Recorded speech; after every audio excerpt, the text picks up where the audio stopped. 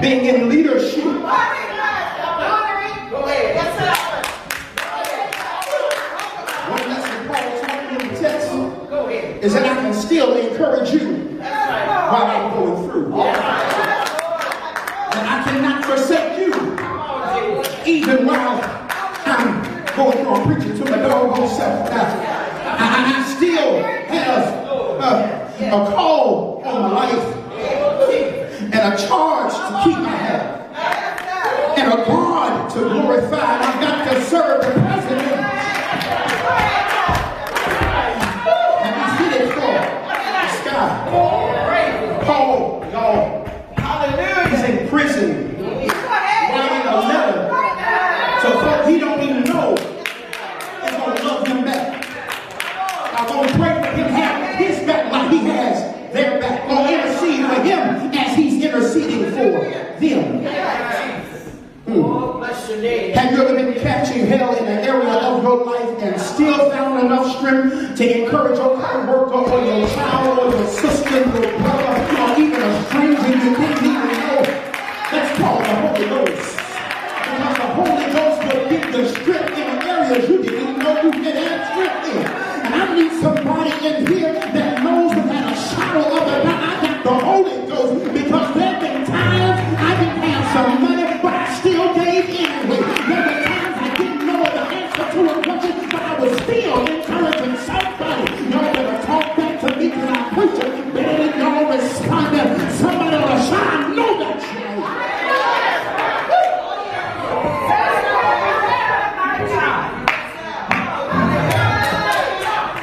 He says, he's honest. What I like about Paul is that he's very honest. He says, I'm not saying that I got it all together, that I have made it. He says, but I'm well on my way, because here it is, I'm reaching out for Christ. As one translation says, who is wondrously reaching out for me. And can I help y'all in here today? Don't stop reaching out to God, because he's still reaching out for you. The reason why you can't quit is because God doesn't want you to quit.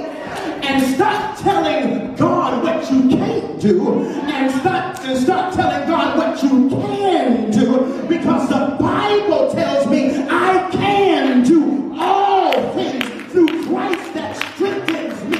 I don't need you to start quitting because your mind's in kind of hard. Just keep on climbing, just keep on pressing, and keep on doing what you've been doing, because God is reaching out to you. The reason why you ain't dead yet, because God has been reaching out to you. The reason why you ain't going crazy yet is because he's reaching out for you. The reason why you ain't stay stuck in 2020 and stuck in a relationship that you knew was toxic from the beginning is because God is reaching to you. The songwriter says he reached way down and picked me up and placed my feet on solid ground. Because he's reaching out. He's reaching out for me. He says, I count not myself to have apprehended, but there is one thing I do. I forget those things which are behind me. Can I tell you, sometimes your own progression, you are the only hindrance between you and what God wants for you. Sometimes you are your biggest hindrance in your life because you're overthinking, you're overdoing a lot of things. When God says, I'm already here. As a matter of fact, all you got to do is just look up to the hills from which cometh your help, because all your help is coming from him anyway. Forget those things which are behind you. The reason some of us feel like quitting is because you're stuck on what was, when God is trying to prepare you for what's to come. Okay. See, that's what folk don't want to hear. They think that they can live in the past and enjoy the present. You can't live on what used to be and expect God to keep opening doors for you. You can't keep holding on to old baggage and think God is going to bless you with something new. If you want something new, you've got to learn. Here it is, Miss Brenda, is that you've got to learn, as Paul says, to press. Paul had a made up mind in the sense of direction that he was going to be pressing in. Because you can press backwards, you can press down, you can press over, but a lot of us forget how to press.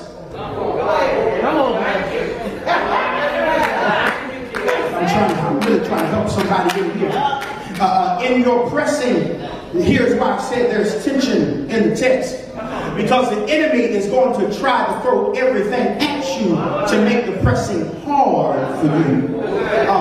Sometimes pressing your way is where the rubber meets the road. It's easier said than done.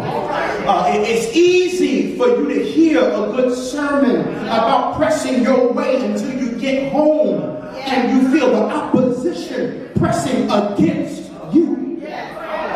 Woo, y'all gonna help me here. It's easy to hear a good sermon and to shout in church, but what happens when you have to go home to the same issues, to the same problems, to the same circumstances, to the same people at the same job?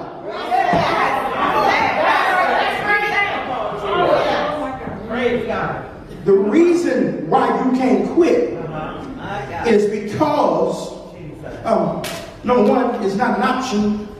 Number two, there's something on the other side of your pressing. Okay.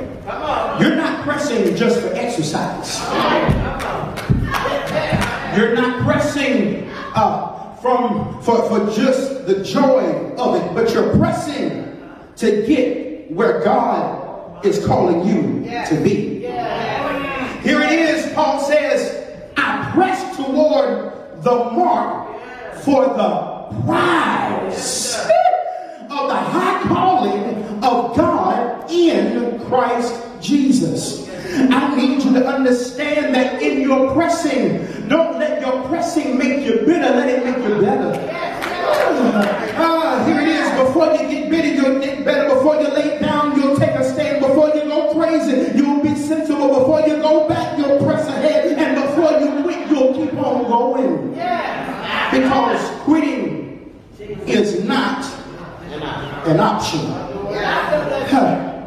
I need you to understand, there's a story, and I'm getting ready to get out of here. I was living in Salisbury, North Carolina. The church was in Greensboro, North Carolina, which is about a 45 to 50 minute drive.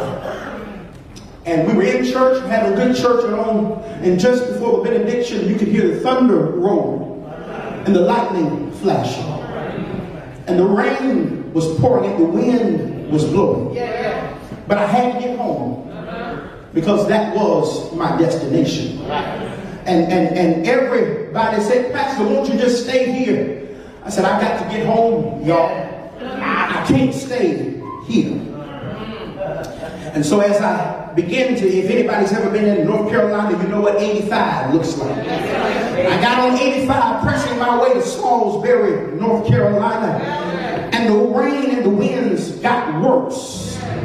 And Sister Ramona was in the car with me, and she began to say, why don't you pull to the side of the road like the rest of the cars with their flashers on?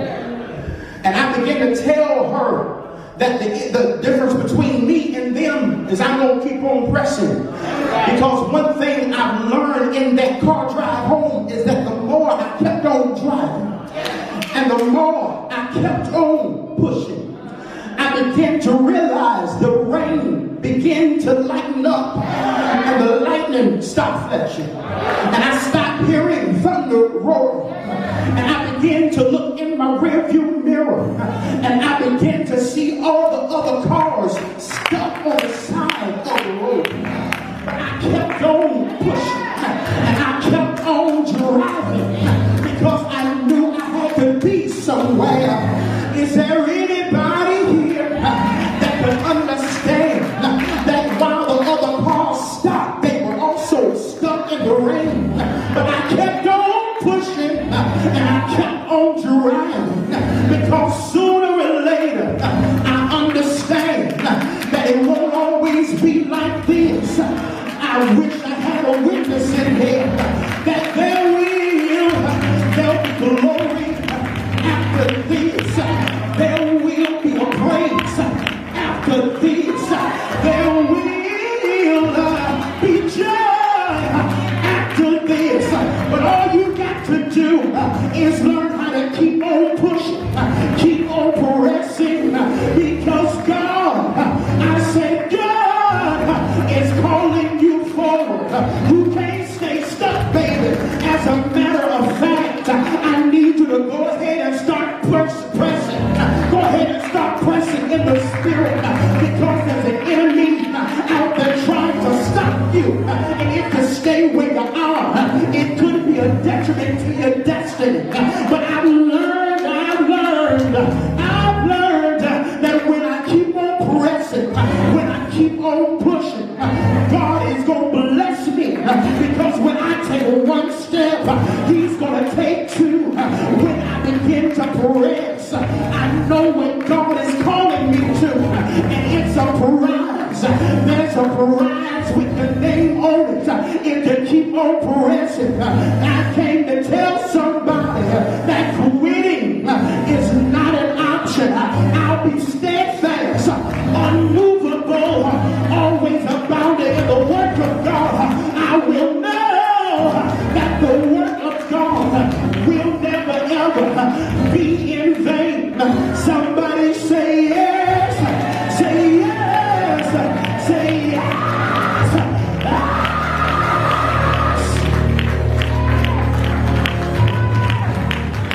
Come on, tell your neighbor, say neighbor, I know you may be going through, but go ahead and prophesy and say God is getting ready to bless you, because quitting is not an option. Come on, give God praise. Come on, come on, come on. Where my survivors at? Come on, where my folk that's going to keep on pushing and keep on pressing your way? Hallelujah. Come on, don't you give up now. Somebody say, I don't feel no ways time. I've come too far from where I started from. Nobody told me the road would be easy, and I don't believe. I said I don't believe He's brought me this far.